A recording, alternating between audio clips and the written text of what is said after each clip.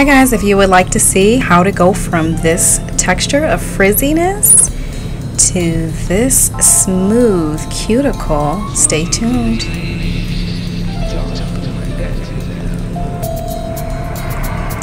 So first we're going to start off by shampooing the hair with a clarifying shampoo. You want to clarify the hair at least 2 to 3 times to make sure that it's squeaky clean and there's no residue from any past products that were put on the hair. And then we're just going to blow dry it out. I wanted to show you how big her hair got as we blow dried it out.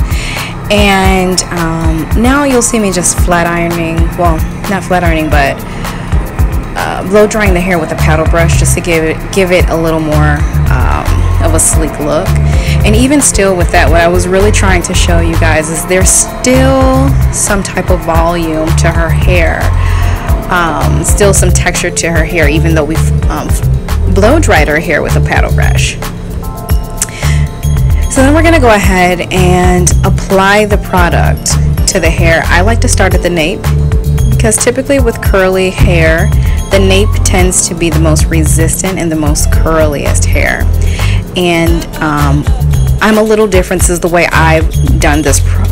This treatment is by going around the perimeter of the hair because I want the product to set in the perimeter of her hair a little longer, just to ensure that it really gets into that cuticle. And of course, what she sees around her face is what she's really going to notice.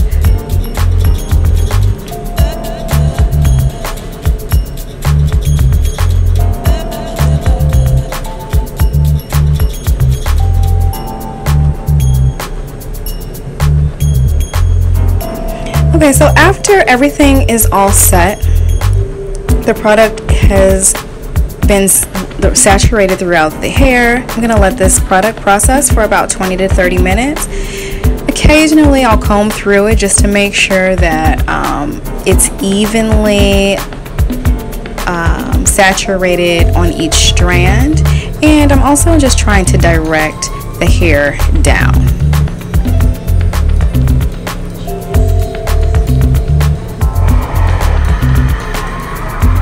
So after it's set, you can see that it has really absorbed into her cuticle.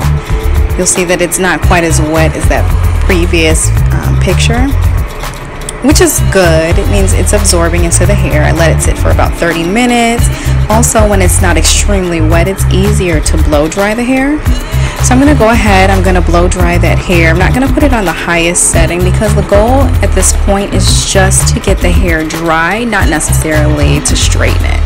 Again, with these keratin products, most of the time it is about how much heat you put into the hair. The more heat that you use, the better your results. So after everything has been completely blow dried, I'm going to go ahead and flat iron the hair. Now I'm going to take about quarter sections, and depending on how thick the client's hair is dependent upon which temperature you're going to use. So for her hair, it was extremely curly as well as extremely thick. I put the temperature on 450. Now if you were to do this product on someone who's blonde, and blondes typically don't have as much density as someone who has darker hair or, you know, different ethnicities, I would put the flat iron more on 375 or so. We just want to bake the product into the hair, but we do not want to over process.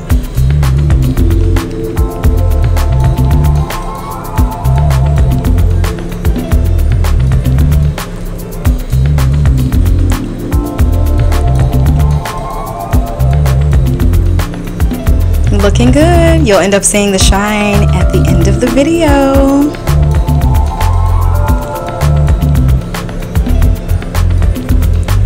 So these are the results that I get. Now there's a huge difference between that first one and the last one. If you would go ahead, follow me on Instagram, Menakoi Chicago, as well as on Facebook, I would definitely appreciate it.